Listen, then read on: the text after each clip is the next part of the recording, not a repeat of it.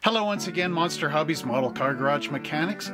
Today we're going to be building a little welding cart for the oxyacetylene tanks and the welding apparatus that we can find in AMT's 1953 Ford pickup truck. Now there is a little welding setup with a cart that you can easily find in the weekend wrenching set, but we're not talking about that one because what I want to do is I want to make a video where I build the weekend wrenching set as well as the tip-top shop and the get on up kits, but that'll be a much later video. The reason why I want to build this little welding cart for this kit is because it doesn't really have one. The tanks are meant to be attached to the inside of the pickup truck bed, and for me that's just not really where I want to go. Go with that. So we're going to be looking at the welding cart that comes out of my uncle's Dykes Automotive Encyclopedia, and this encyclopedia also includes gas engines in it, but there is a lot of uses for these welding tanks without the cart, and we'll take a look at that in just a minute. So without further ado, let's go down to the bench and check out our welding cart. To begin with, we should take a look at what tools actually come in the AMT 53 Ford pickup truck. So here they are listed in the instruction sheet. We have a hammer, a screwdriver, pair of pliers, adjustable wrench, and two different sizes of open-ended wrenches. We also have a little scissor jack, as well as the jack crank and handle.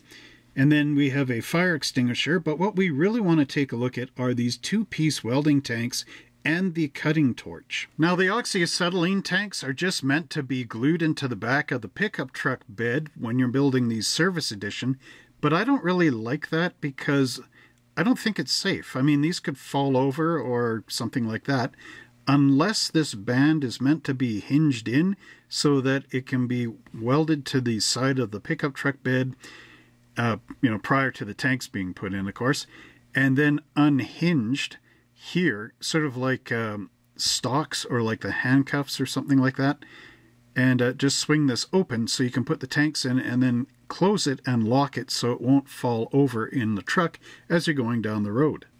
Our oxyacetylene tanks are located on the parts tree as part number 89 and 90 for the right and left hand sides of the tanks. And they do have the gauges on top, but the gauges are only molded on one of the sides, and they are a little bit fragile right here on the tips where the little pipe comes up, so just be careful with that. As you can see, there are no mold marks on the outsides of the tanks, which are really nice, and you do have an oxygen and acetylene label molded in right here and here. And if we turn this over, there are mold marks, but they are on the insides of the tanks, which is really nice because they'll be covered completely up once glued. But as you can see, this little stem is molded perfectly circular, but the flatness of the tank right here, that's the weak point. So be very careful that you don't knock these off accidentally, or else you won't have your gauges on there when you go to glue your tanks together. However, you could drill a tiny little hole and just try to sink that in a little at the top if that does happen. Our cutting torch for our oxyacetylene tanks are a little harder to find. They are located on the chrome parts tree, and it is part 338, which is right here, sandwiched just before the valve covers and just after the taillights for the custom fenders. So if I bring this into the camera, you can see it clearly right there now, and it's got the handle and the little adjuster here, and then the torch end, and that of course is to adjust the flame coming out of the torch. So again, it's a really nice piece, and turning it over, I don't really see any mold marks on the back of it. So again, it is really, really nice. And there are the 2 points for the air hoses or the gas hoses to come in here. So again, be very careful with this. It is connected just on the 1 point, which is really nice because you can cut that off and then cover over where you cut off with the chrome pen, or maybe a brass or gold color, depending on how you want your oxyacetylene torch to look. So here I have two sets of the oxyacetylene tanks, And the first set, as you can see, doesn't have any of the gauges on. Now that is because I accidentally broke these off a long time ago and I lost the gauges. So what I did is I filed the tops flat. I still have the little screws on here, and that is for the caps that would be on the tanks when they come separately from the, well, manufacturer, I guess, or the company that fills the gas tanks. So over here we have the gauges, and I glued these together because they're just the two pieces, you know, the front and the back. And I cleaned up all the seam lines and everything on here. I also cut off the torch on our chrome parts tree and did a little bit of touch-up. So I had this a little bit wrong when I was describing it before. So here we have the tip. This is the trigger up here to turn on the gas and get it out of the torch end. These little bits right here and here, those are the knobs to adjust your oxygen and acetylene and to get that torch end going. And then down below are the spigots that will attach up onto the hoses, and the hoses will go on the bottom of here and here. And these are the regulators to turn your gas on, and then up above you have your dials to see how much pressure is coming out of each tank. Here we have an illustration of the oxygen tank as well as the acetylene tank from my auto body collision repair textbook that I got back in the 1990s when I took that course. So what we see here is the removable steel safety cap, the double seated bronze valve, which is broken down right here, the pressed steel neck ring, and then it says the cylinder is pressed from a solid piece of steel. Over here on the acetylene cylinder, we also have the removable metal cap in the steel valve, and then here we have a safety fuse plug, and then long fiber asbestos underneath. And then it is filled with monolithic filler or balsa wood. That's included in the acetylene gas. Down below we have fine asbestos, and then we have safety fuse plugs. And that is the acetylene cylinder construction. The first thing I want to address is a repair on these tanks with the broken off gauges. And instead of repairing them, what I want to do is I want to make some caps for these and make them as if they are cylinders that have just arrived from the manufacturer. So on the tops of the cylinders, you'll note that there are these threads here. This is a gigantic screw basically on the top of each of the cylinders, and these caps go on top of them when they're in the factory or the warehouse or whatever. And that is so that if one of these falls over, it doesn't break off the little spigot that's supposed to be sticking out of here where you attach on the gauges. So basically what we want to do in order to make these caps is to use some of our extra sprue from parts trees and just cut off the round part of the sprue, not the crosses or anything like that, and put this end into a drill, and with our files, once the drill is spinning, to round off the top like that, and then we can come in with a set of drills and drill two holes, one on top of each other, and then cut out the extra in the middle to make that elongated hole. Now the reason why these caps have the hole is so that you can put a metal bar inside there and crack them off to unscrew them from the tops of the cylinders. So let's reproduce that. So what I'm going to do is start up the drill, and I'm going to use this hobby saw and just cut off this end of the sprue, and then I will start shaping up the top. So enjoy this music and we'll begin.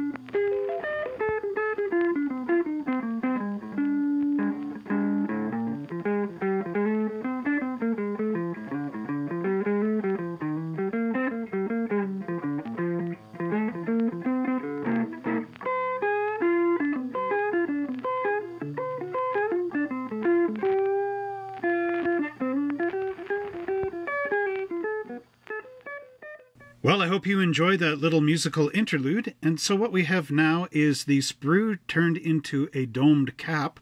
And we need it now to look much like this with the slot in the center. So what I'm going to use is a 1/16 drill from our drill bit.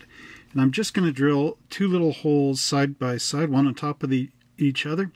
And then open that up and turn it into an oval-shaped hole. So here I've drilled both holes. There's the top one and there's the bottom one. I know you can't really see it because of light, but they're there. So what I do is continue to drill through with my drill until it pops out the other end. And then in this little spot between the two holes, you sort of have a figure 8 with a little bits sticking in there. You just take your number 16 hobby blade and clean those out so that both holes now become an oval. Here is one of the caps for the oxygen acetylene tanks, and all I have to do now is just cut it a little lower down here, just underneath that hole. And I'll do this by putting it in the drill again, and just like how I cut the piece of sprue originally, I'll do the same technique and cut off the bottom.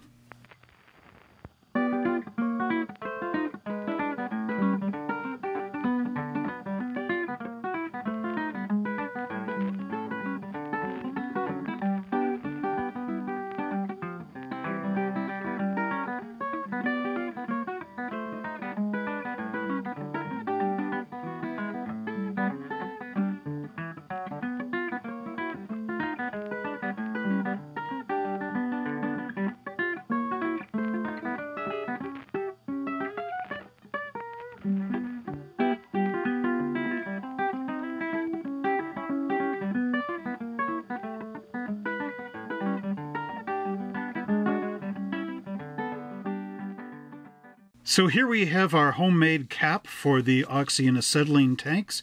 I will have to make another one, which I'll do off camera, but basically all that needs to be done now is the bottom needs to be filed flat, and the little screws on the tops of these bottles needs to be cut off, because in the real world, the cap would be screwed right over top of those threads and you wouldn't even see it.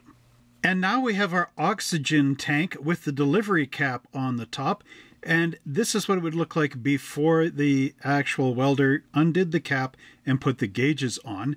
So there you go. Now all I need to do is make one for the acetylene, and then I can mount these up against the wall at the back in my garage diorama in the storage area. Here we have the before and after of our oxyacetylene tanks. So before, we have our shipping caps on top of the cylinders.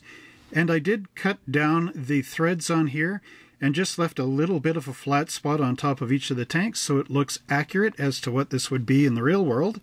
And then here is the after the welder has unscrewed the two caps and then installed the gauges. Here we have our oxygen and acetylene tanks hooked up to our welding cart as shown in this illustration in the Dykes Encyclopedia. Now these tanks had many uses back in the early days as well as today. You can weld with the torch, you can get a cutting torch attachment to chop apart metal, and back in the day you could also get this decarbonizing outfit. Here is an oxygen decarbonizing outfit which uses our oxygen tank and this gun up here. So this is a torch, and what they would do is they remove the valve plug out of the top of the cylinder head. They lit a match and they threw it down in here, and then they used the torch and the long rod to make a little fire in here and burn out all the carbonization out of the top of the valve. And this is the way they would do it. So in order to understand why they decarbonated the tops of the cylinders and everything like they did, is because this is what's going on inside the combustion chamber. So you have your air gas mixture coming up and getting ignited by the spark, but because the spark plug is not dead center over top of the piston, and the valves are not like in the modern car up above or something, what we have is an issue of how the explosion burns inside here. So you get the gas coming in and getting compressed by the top of the cylinder, and then when it sparks, the spark travels all the way across here, gets on the top of the cylinder and up into the corners here, and all the carbon is basically accumulating in the corners on top of the cylinder and on top of your valves. So in order to get this out, they had to blow it out with air, or just take the top of the head off and manually carve all the carbon out of here and then put your engine back together so that it would run nice and smooth. And just to show this, this is the scraping method to remove all that carbon. You can either do it with the cylinders in the block still and use like this little putty knife sort of thing in order to get the carbon off, or take out each piston and carve it off with this sort of tool. So here we have a decarbonizing unit as attached onto the oxygen. Another place where the torch was used was on the radiator bench, and it's actually mounted up top so that the person working on the radiator can bring the torch down and do some brazing in to fix the radiators. So what they have here is the lines for the oxyacetylene going through metal pipes, which would end up going to the tanks somewhere, being mounted on the wall away from this whole area. And then the gases would come up through the pipes and then be attached to the torch from here. And then the torch would have the rubber nozzles going off for either side. And that's how they would use it on the bench. The oxyacetylene gas tanks were also used in the battery bench, and that was in order to melt and burn the lead in the batteries in order to fix them back in the day when they actually did take apart batteries and repair them. The other area where they used the torch was in heat shrinking and auto body collision repair. Now, heat shrinking is when you have a panel that is so damaged that the only way to bring it back into shape is by heating it, by making these small circles around the warped spot and then hitting it in with your hammer. And by hitting it with a hammer, it causes the hot metal to shrink back to its original shape. This illustration shows the hammering of the hot spots. So this circle right here is where you heated it up with the torch, and then these smaller circles are your hammer blows, and you basically go around clockwise until this heat shrinked panel goes back into shape. This image from my textbook on auto body collision repair shows the gorge type damage, and then if I move the book over a little bit, it shows how to fix that damage using the torch in a heat shrinking method. So the other thing is, I notice there's chains around here holding it to the cart, and the cart is actually a simple construction. It's just this rectangular frame in the back and then a platform. There's metal wheels with an axle going through underneath here, and then there's two rods that come up and bend into handles so you can move this around. So getting back to this chain thing, it's like the chain is hooked to the back in here. But if you take a look at our tanks from the 53 Ford, they're actually locked in with these bands that go around. So what I'm thinking is making these like C-clamps and putting hinges on one side and then little tabs for a latch and for a lock to go through on these sides. So what I'm thinking is to make it look like these bands are welded to the back frame here, or maybe not welded. Yeah, I guess they would be welded on one end, maybe in the back. And then where the hinge is in front and where the latch is on the other side, that's what would swing open so you can get the tanks out and off the cart for replacements. And then the bands would also hold them in much in the same way as a chain, but maybe even better because it's a tighter fit. What we're looking at here is the number 2 Imperial welding outfit, and it consists of one type BB welding torch with 6 welding tips, number 1, 2, 3, 4, 5, and 6, one type H carbon removing tip, one type 00 lead burning tip, one type G radiator soldering tip, one type F brazing tip, one type D oxygen regulator with 50-pound working pressure gauge, one type DD acetylene regulator with 50-pound working pressure gauge, one number 60H adapter for Presto Life tank, one number 61H adapter for commercial and air reduction tanks, one 10-foot oxygen hose with coupling, one 10-foot acetylene hose with coupling, one pair of welding goggles, supply of cast iron and Norway iron welding rod and flux, and then 1 spark lighter and 1 welding handbook, weight 16 pounds, packed in the carton. Okay, so this is back in 1926. The price of the number 2 welding outfit complete with extra cutting attachment is $44.50 with cutting attachment $10 extra. Now, what we get with the AMT kit is just one of the torches and of course our gauges. But the one thing that I find interesting is here we've got a pair of goggles. And the only goggles I've seen is actually on the Natie figure, and she's wearing them up in her hair here, and that is from Master Box. But she is supposed to be a post-apocalyptic type of character here. So these will look really good. The welding outfit will look really good with Natie. Now I'm going to use these little wheels on the welding cart. These are 1/72nd scale military wheels, or possibly even aircraft wheels. Now I did have a big box of wheels, but I ended up giving it to somebody that was working on a military diorama, and now I kind of regret that because these are the only wheels I have. And this funny little thing was supposed to be a World War I cannon that I built when I was about 11 years old.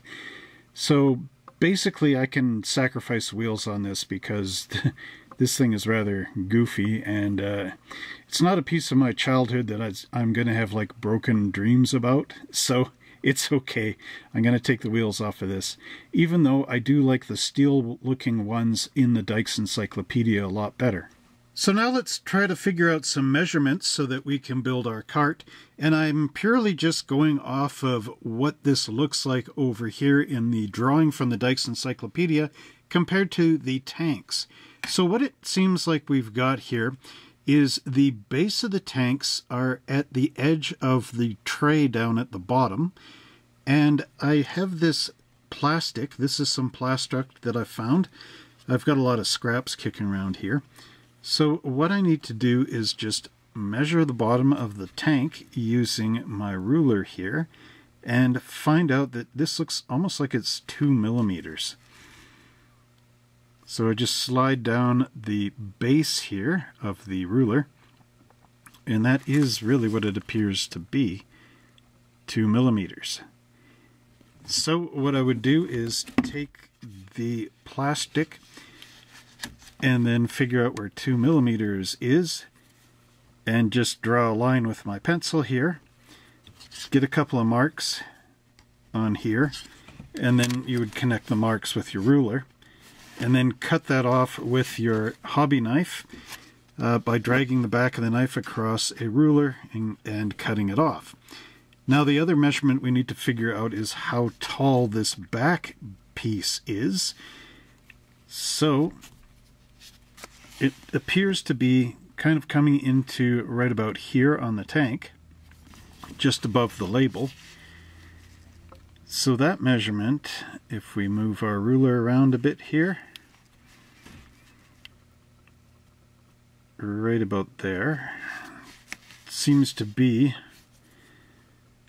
let's see, there would be 10 in here, and that's the tall one.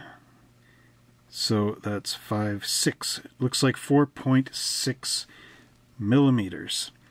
So let's figure this thing out. So 4.6 millimeters by 2 millimeters across and down here for the plate. So let's cut that out of our plastic, and I'll come back and show you the parts. One measurement I forgot about was actually this one, and it's quite important. How wide are the tanks? And that to me looks like about 1 millimeter. I think 1 millimeter, maybe, yeah, 1 millimeter, maybe, and 1.2 millimeters would possibly give enough distance here at the front of the cart. Maybe 1.3, but nothing too big. Well, here, let's adjust this up. So there's 1.2, and that looks like it would be sticking out quite far, actually. So there's 1. 1 would be right on the edge. 1.1. Wow, it's such a big difference between 1 and 1.1. So let's just go 1. Well, I've got a lot of these styrene, so I'll cut one at 1 and we'll see what it looks like. So here I've done a little remeasuring. When I drew the pencil line across and put the welding tanks up on there, it was very close to the edge. So the blue line down here is the actual 1.2 millimeters. And as you can see, it is a lot longer. So I'm going to cut it across the blue line instead of the white line. And actually, this is 1.2 centimeters, not millimeters. Because if it was 1.2 millimeters, it would just be like not even the width of the pencil line here. So I made a little mistake there, but overall, this is how the tray should look. So here we have the plate cut to the proper distance from the back of the cart out to the front. So this way, and that equals this way. Now I need to cut it this way along the front and get it just behind the tank. And the other thing is, I think my plastic is too thin based on the thickness of the bottom of this cart, and I'm going to have to attach the handles to the front here and on the other side and come up there. So I think what I'll do is I'll just glue, once I get this cut to the right shape, I'm going to glue it onto the rest of the plastic that I have here and then cut it out again. And that should give me a double thickness to this plastic plate, and that should hopefully look a lot better for the thickness here on the bottom of the tanks, of the cart on the bottom of the tanks. So next up, what I'll do is measure out again what this is. I'll probably add a millimeter in. I think that was about 2 centimeters. So I'll add a little bit here and there and then cut it to the right length. So there is our bottom plate all cut out. That's the plate that's right here.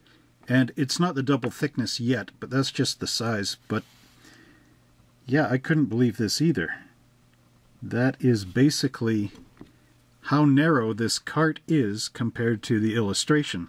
So unless these tanks are actually bigger than what these ones are, I mean, this is the best I'm going to be able to do with the size comparison, but I think so far maybe we're off to a good start.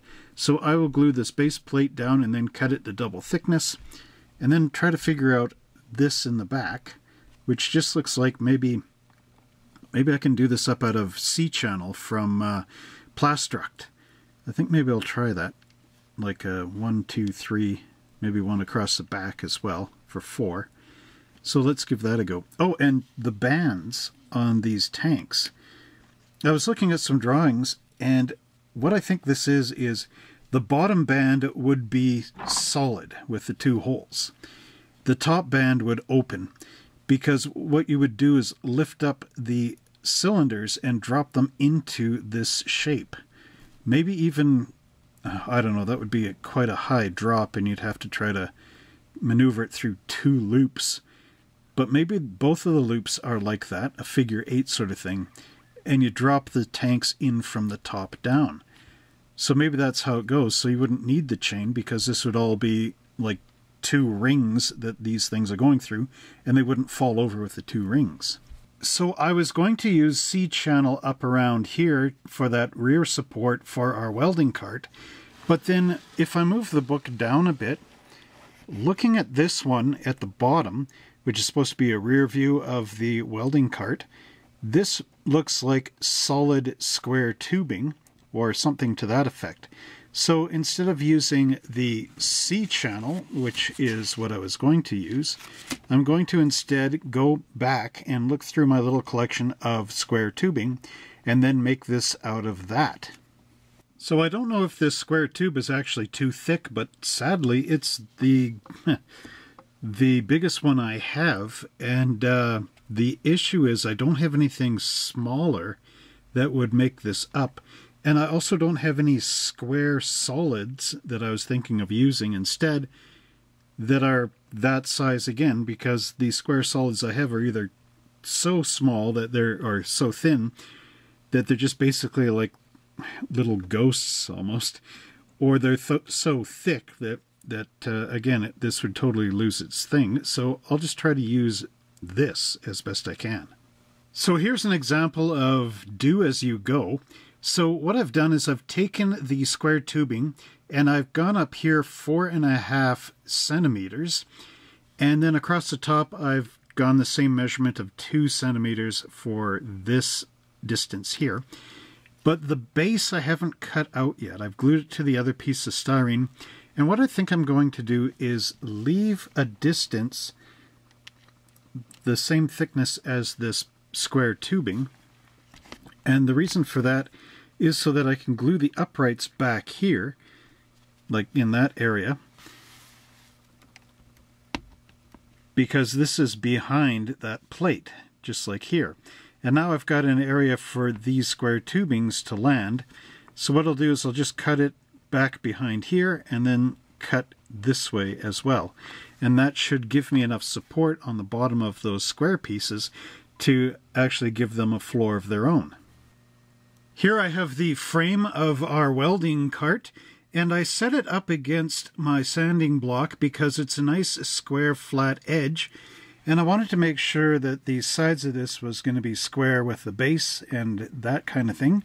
So now we can actually remove the cart and take a look at it so far, and I think I've done a pretty good job on this. There's the solid, or the hollow square tube, I should say. And again, it looks right. It looks very much like what's going on with the cart here as far as the frame goes. So then what I would do is just check it against the tanks. And I do believe I've got it pretty much right just by eyeing it and, you know, measuring it according to what the tanks are. So there it is there. Whoa. There it is there in the image. And here it is here as the model. So now what I need to do is attach the wheels and attach these rods, which end up being the handles. And then I've got to figure out how to wire in the cutter. But I think before I wire in the cutter, I should paint these parts and then glue them in so that I've got a nice base there. And I have noticed that on some of the other carts, there are little hooks or whatever to wrap the hose up instead of just wrapping it around the oxygen cylinder. And some of them have toolboxes on the back for all the welding tips and all of this sort of thing in here. So I don't know how far I'm going to carry this cart, but overall I think I'm doing pretty good. What I have here is 1/16 inch diameter rod from Evergreen Strip Styrene, and this is number 222. What it is it's 0.062 diameter, or 1.6 millimeters, and I want to use these as the handles for the welding cart, the two on the side. So that would be there, and of course on the other side.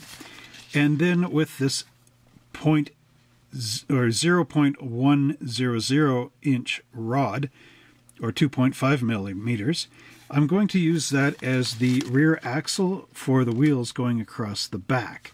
So I think those two sizes should be about right.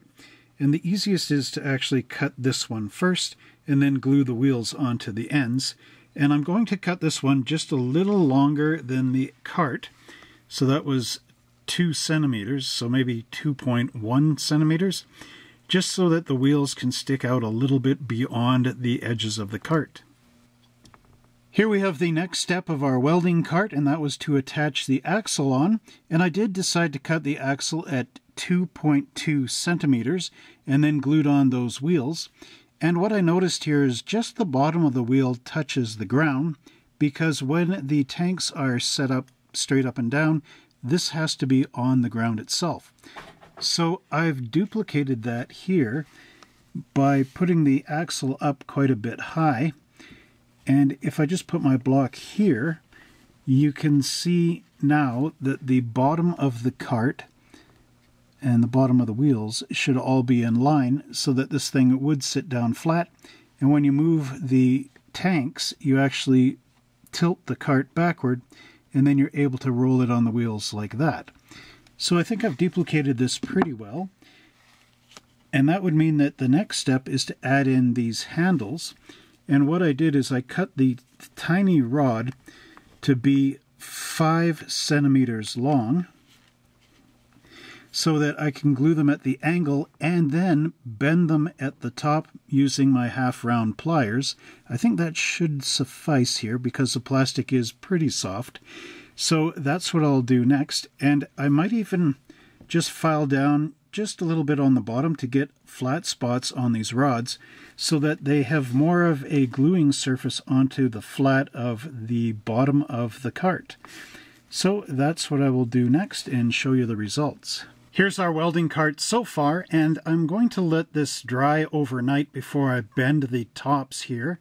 What I actually discovered is 5 millimeters is not long enough. 5 millimeters just gets you up to here.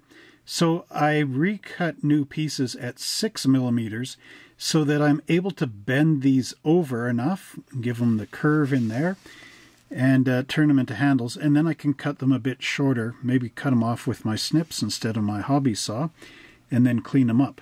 But overall, I think I've got this now perfectly. And the tanks should be able to fit right in, just like that.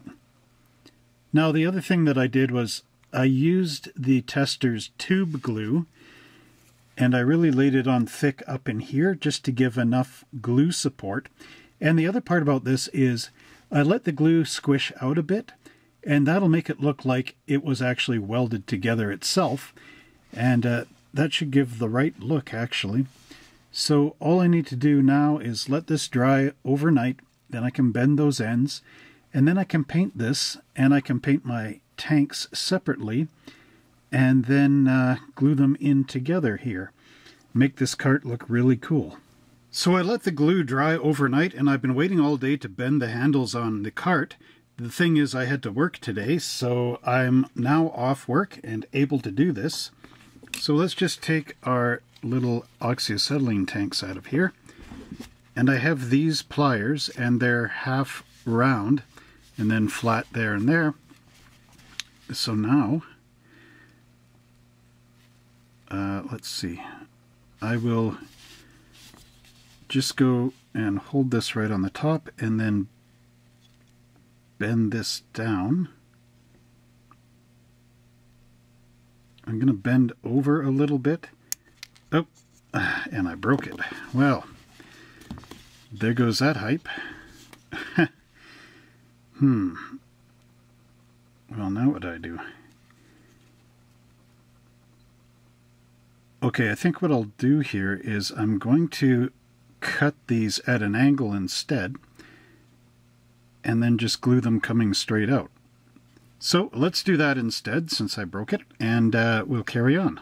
Alright, so with a little bit more care, I was actually able to bend one of the handles properly like I wanted it to, but I still have to now deal with this one.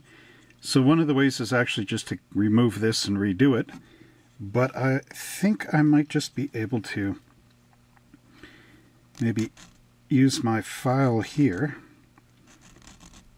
and angle this a little bit, and then do the same on the broken off piece, and that should give me about a 45-degree angle in there, and then I can glue that up. So here's the handles of our welding cart. This is the bent one on this side, and this was the one that snapped off. Now what I think I'll do is let the glue dry on here, and then carefully sandpaper this and try to use a bit of the file just to round the top of it a little bit. But overall, I don't think it's going to matter too much for this, because, you know, the welding cart in the diorama could be in a corner or something, and I don't think anyone's going to be looking across to try to compare the handles. However, what I learned is just to bend this about halfway and then use your fingers to bend it the rest of the way down, and that'll prevent it from snapping right in here. So anyway, what I'm also thinking of doing is making a little shelf back here for some of the tools for the welder, as well as a tube on the side here, and that will be for holding like the welding rods and maybe even the flux. But overall, I think this is still going really well, and I think I really captured that look of the cart from the Dykes Encyclopedia. So as an idea, I was thinking of using this 0.020 rod as the welding rods, and this 1/8 tube as the holder for the welding rods. And then for the package shelf, or the tool shelf I should say, I've got this I-beam that I found, and that's another evergreen strip styrene piece.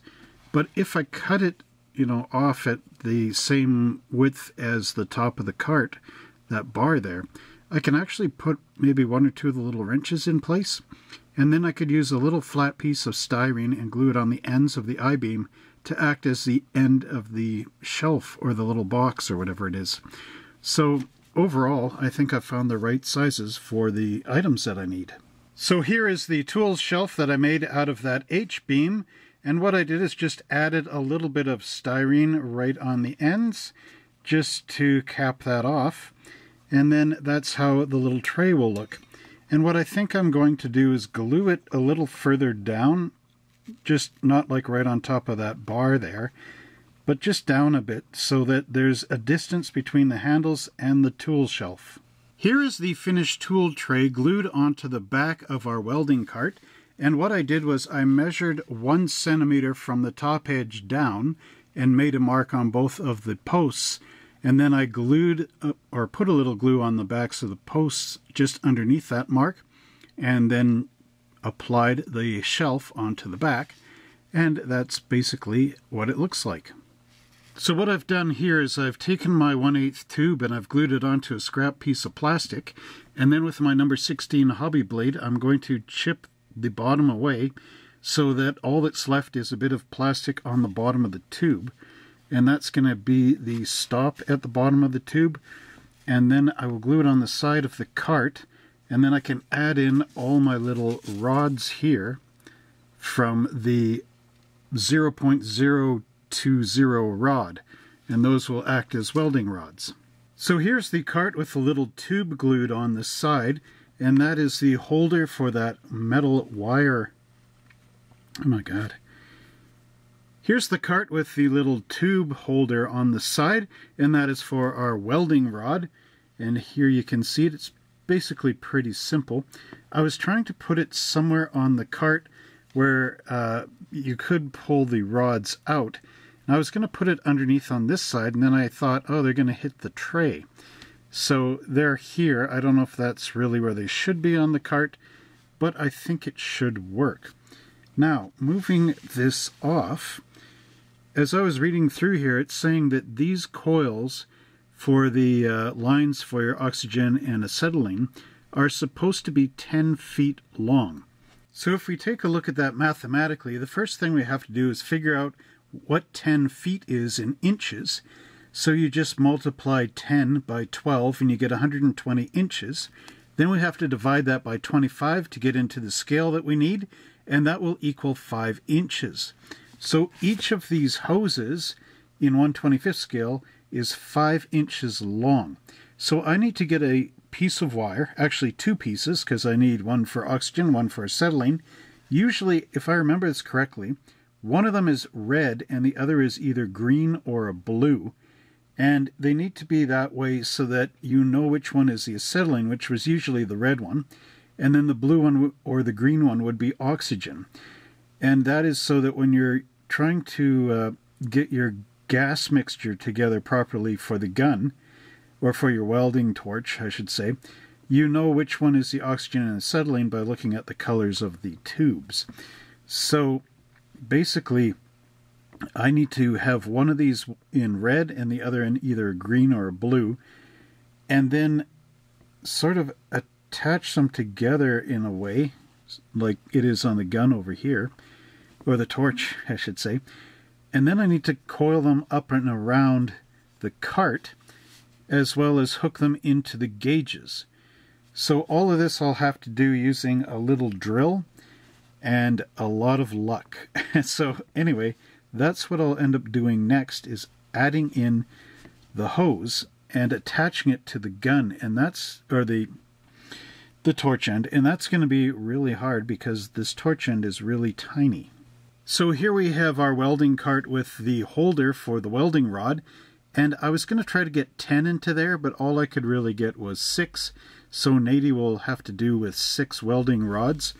But the other thing I wanted to show was, this is the wire I want to use for our torch end, which is right here, right there. And what I need to do is, take the file and just carefully file the little ends right there just to get them flat. And then I have to take my little drill and find the thickness of this wire and then carefully just drill a little bit into each side and hope I don't split this or break it off or anything. Or the other way, I could just file this flat as I can get, and crazy glue it to the end. I'm not exactly sure just yet. The other thing I thought of was scraping the plating off this torch end and then maybe gluing it somewhere, just, you know, sort of draping over, kind of like it shows in the illustration here, but glue it to the actual one of the tanks. And then that way this thing won't move. And all I need to do is wire it in up in here, coil it, and then glue it down there. And the gun being glued onto the tank will, you know, not make this thing flip around and pop in the air and all that while I'm doing it. Maybe that's the way to go. I'm not too sure, but I'll figure it out. So I'm pretty proud of myself. I actually got the wires from that alternator drilled in and into the welding torch tip right here. So what I had to do is, the welding torch tip on those little end points is slightly round and has a seam line right through the center. So to start with, I just took my half round file and I carefully filed those dead flat. And then I took my number 16 hobby blade right on the little point, and very carefully I found where the dead center is and I just poked it to make two little depressions. Then I've got a 0.070 drill, or 0.070, whatever it is, out of the little mini set micro drills. And I was able to drill very carefully up in here. The benefit is these are at angles, so if you over drill, it should come into the center instead of poking out the sides. And then I also drilled into the sides of the regulators on the bottom. And this is 5 inches coming out here. So you have to be careful on these because this rod is only half cast. So if you use too much pressure, you bend the rod and even snap it off like I did on the other tanks. So just as you're drilling, make sure you hold it very tightly like this, and then drill in. The nice part about the regulators is there's a lot of meat around them, plastic-wise, so that you can get that hole right in there. The end of the torch is a little more difficult because you're really dealing with almost nothing, as you can see here. But one thing I realized about this torch, this is the cutting torch, because here you can see that the tip is going straight off on the angle, and the trigger is to add more gas once you get it fired up. So you get a little flame out there, then you hold the trigger down and it shoots out the big flame, and that's what you'd use to start cutting panels like this if you were in the hobby world, and this was metal and this thing actually worked. You'd hit that trigger and then come across and cut the panel off, and then all the slag would drip out below. So the one thing I need to do with these tanks now is they're not going to be sticking straight out like this with the hoses. So I'm going to leave the acetylene one red, paint the oxygen one green, or maybe blue, and then actually maybe even, well, what I need to do is bend these hoses so that they kind of meet each other and, you know, be side to side. I don't want to put too much pressure because it'll start actuating these regulators. But basically, bring it in like that. Ooh, okay, and then wrap them around the tanks. I know I don't really want to do that. I want to wrap them around the cart. But I can wrap them around the tanks very carefully, just being careful not to snap my regulators off. I think I bent the acetylene one in. Okay. Oh yeah, you can really see it. There we go, straighten it up. So what I should do really first off is put crazy glue into the torch, because that's going to have the most stress in there. But overall, again, this is coming out really nice, and I'm so close just to wrapping these. Another idea is to pull them out of the regulators first, then coil it up and leave myself a little bit of space up here, and then bend them into the, or put them back in the regulators. Maybe that's the safest way to do it, because if I put too much coil in here, I'm guaranteed to snap these off. So yeah, that's how I will do it. Here we have the welding cart after I applied the hoses onto our oxyacetylene tanks, as well as the cutting torch end.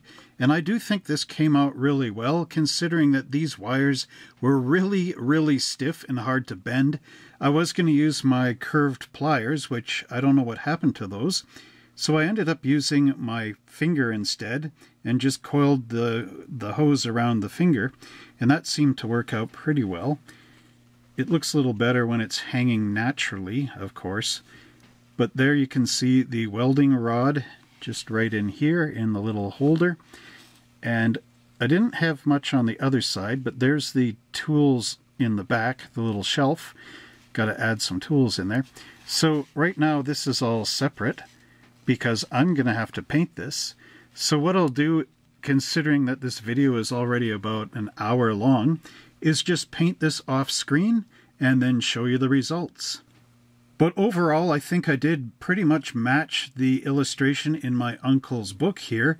And as you can see, it's got the hoses coming off the regulators and just loosely wrapped around here in any configuration. But it does show the welding torch end hanging over the acetylene tank. I guess I could have done that too, but I think it's all right, really. I think it's okay no matter where it goes. I was going to put two little hooks hanging off here and then try to roll the hoses around the hooks, sort of like what you do with a garden hose. But the issue was, really, it's this bar that comes out here sticks out more than the flat iron bar. So to try to have something behind there, you're constantly in this angle, if you know what I mean. So I do think basically how I have them is pretty good. There's the back of the cart, so you can see how that axle went. And now everything's falling apart, so... But basically, there's the other side with the rod and the rod holder. So again, I had fun doing this. Turned out to look really good. So what I'll have to do is, I've just got the hose sitting in the regulators for right now. I did glue it to the torch just because the torch is really small and you don't want to end up losing it. So I'll just unplug these, and then I've got to paint one of the wires blue. And because I coiled it, that might be an issue, but we'll see what happens. And then paint the tanks and paint the cart. And what I'll do is I'll paint these bands the same color as the cart, so it looks like they're a part of the cart. And I would have sprayed the cart, but I think I'm just going to brush paint it. And I'm going to paint it that same green color that I painted the tool chest. So our welding cart is going to end up like with this green color. And I think that would tie in really nicely with the 1920s, 1930s type of theme, because I do believe, looking at some of the older toolboxes, that they used to be this green color, like the old filing cabinets. So let's get to painting, and then once I finish painting, I'll show you the results. Here we have our 1/25th scale welding cart, and I was able to take these hoses and wrap them up around that oxygen tank and actually get the torch to fall off the edge naturally like it shows in the book. And you can see the little gauges that I painted on the regulators up here. And I did add some little rust specks and paint chips along the edges where I thought maybe by putting in these cylinders a couple of times in the cart's lifetime, it would have chipped the edges up along here and maybe up along the top. I also have the welding rod right in the side. Oops, all nicely painted, and a bit of chipping there as, you know, you're putting the rods in this tube and they're kind of chipping the edges or something to that effect. I put a little bit of chipping on the back, just on that rear axle. And that's, you know, when you're moving along and you stick your foot on this thing as you're rolling it or whatever. Up above, I've got two of the tools. So a wrench and a pair of vice grips. I also wore out the tops of the handles. Hang on a second here. I wore out the tops of the handles because at work we've got a couple of metal carts, and that's sort of what happens where you put your hands all the time, every day. You wear out, you wear out the edges of these handles, and that's what I was trying to represent there. It's a combination of the Warhammer paints to give these oxyacetylene tanks and the cart their kind of worn look. I also painted the torch. I looked these up online, and this is all like brass up in here, and then it's got a little copper tip with a bit of chrome or like polished steel. And then you can see my little gauges that I painted. I had some difficulties painting these because on one of these I painted what I thought was a needle, and I actually painted the shadow of the needle. So I had to turn this upside down in order to do it right. You can see the labels, oxygen and acetylene, that I painted on here. Painted them yellow and dry brushed in the black lettering, which was a real trick. So I'm just going to wind the camera back. And now we can put Natie in the scene. And there you can see just how good this looks, because Natie is wearing the welding goggles. She's got a wrench in her hand, of course a bionic arm.